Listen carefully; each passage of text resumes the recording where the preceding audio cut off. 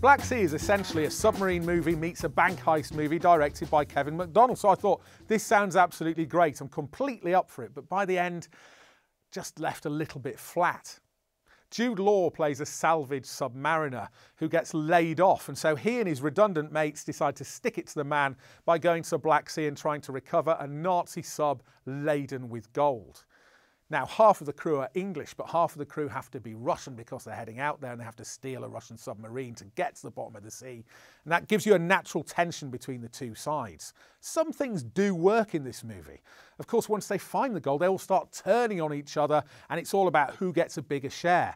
But for that to work, you need to care about the characters.